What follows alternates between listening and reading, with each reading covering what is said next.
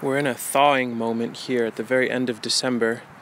More freaky warm weather, mid-50s today. Rained really hard and was super windy last night.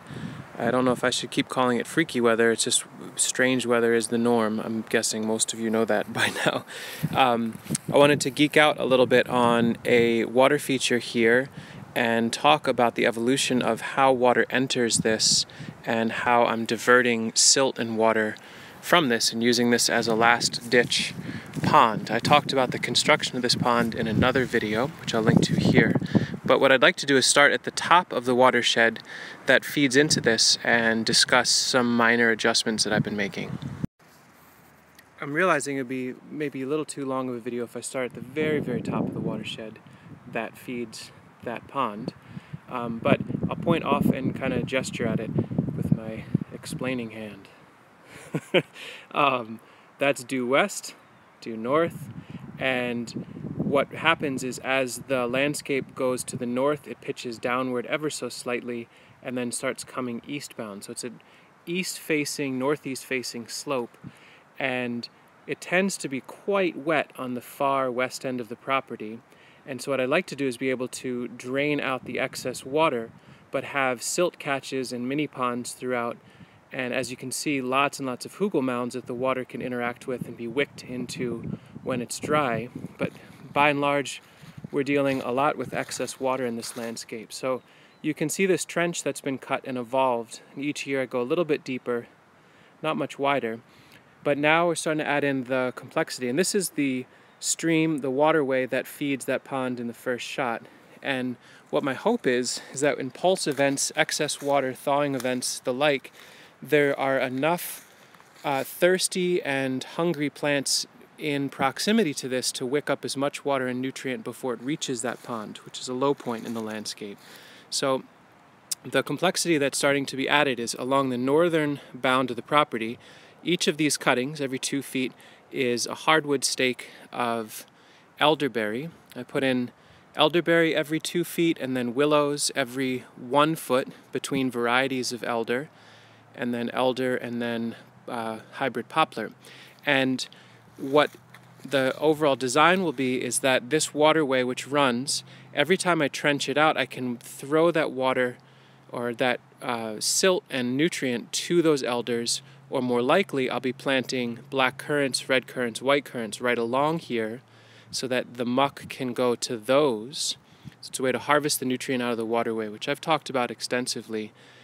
The middle area is now open to be developed into trees. So there'll be persimmons, there are some chestnuts and hazelnuts in there, more overstory canopy elements. But the idea is to flank this waterway with as many valuable plants as possible. You can see the transition there from elders to curly willow cuttings. Took about 2 hours to plant about 300 cuttings, so we'll see how that works. And with the rain that came last night, this is a very active waterway. And what I'm seeing that tells me that things are working overall is there's clarity to the water. General metric that I use is the clearer the water, the more I know nutrient is settling as much as possible, or at least there's not a heavy soil load in the water. And with all the roots and rock bumps, everywhere there's a disturbance or a blockage in the waterway, it's a chance for silt and stones and nutrient. In fact, you can see stones from a heavy rain that washed, they settled here, high enough in the landscape that I can dig them out, the silt and stones and nutrients, and put them next to plantings here or plantings in the hedgerow. In fact, yesterday, in anticipation of the rain, I came through and I mucked out, you can see the legacy of some of it, really fine, beautiful silt that if I just had a strong cut right out to the roadway, all the way out of the property, I'd be losing this mineral and this nutrient. But by harvesting that muck and throwing it to plants that adventitiously root into muck, they get a huge amount of benefit. You can see there's muck on either side of these, either side of this path of water. So ample room to plant tons and tons more. Here's a big settling spot, or relatively big. This was completely filled with soil, really fine silt soil. I dug that out, and you can see where I even hit the sign where the elders were. I was just basically whipping muck all the way over there to help them root better. And again, you can see in this northern berm here now, there's this really defined strip that's plantable. I've got elder, willow, poplar along the property line, elder and currant family along the southern, and then in this area where we've got dominant black walnuts to the north, we'll be planting in a bunch of pawpaws and mulberries. There's already some Osage orange in there. Those are all juglone tolerant companions. But the waterway continues gently downslope with many, many interruptions. Again, you can see here's a bank of leaves up against a root, and upstream of that is rich silt. I mean, that's incredible material. If I was losing it from the land, that's erosion. But here, it's just basically capturing that. Whoa, what a strange surprise. The end of December. We got a friend like that. Do you see it? No, not good. Go back to bed, please.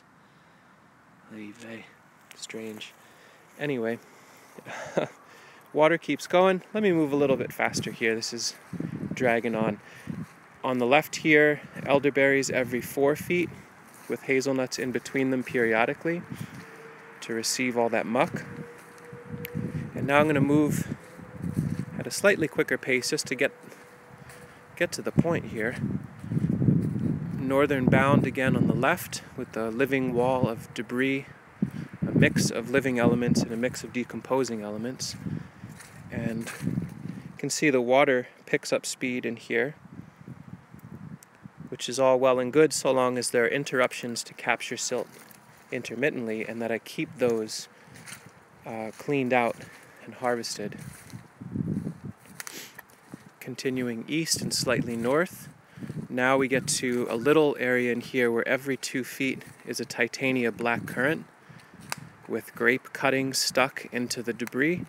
So I went through with my hands and harvested silt and banked them up against all those little rooty stems. And after a few years of having this trench, you can see how much the microclimate is moving towards moist. Ferns and moss, all these logs are elements I put down here in the last few years. So it's a really cool, hydrated space that's slowly but surely actively draining the landscape. Now, this is what I want to talk about for a moment. This waterway, up until about an hour ago, what was happening is it came down, and then I had it take a 90-degree turn to lose momentum before it dumped into this pond. But you can see that what happened is that is a lot of silt that was being cut by the water and being deposited down the bottom. So eventually this pond would fill with silt. I'd have to go in and harvest it. It's very, very easy change here is all I did was take a rotten log and put it in this waterway and open up a minor cut to allow, you can see the flowing water is now bopping out into this plain and diffusing. So if and when we get a really heavy rain with lots and lots of soil in suspension, it can now go into a delta and fan out into this area where we've got butternuts and blue false indigo bushes planted along the pond, more heartnuts and butternuts on the north with pawpaws and gooseberries, which can all enjoy that nutrient load, that moisture, and harvesting the silt into this space rather than the silt down into there is as simple as an obstruction and a diversion. That was an incredibly long single shot, 8.5 minutes. So for those of you that are really into water and moving it through the landscape, gently depositing nutrient and moisture frequently and designing proximal plants, proximity plants that can appreciate that excess water and appreciate that inundation of nutrient. Thanks for watching. For the rest of you, sorry for the 9-minute meander, 12-minute meander. Anyway, that's the northern bound in late 2018 in a freaky thaw. Thanks for watching.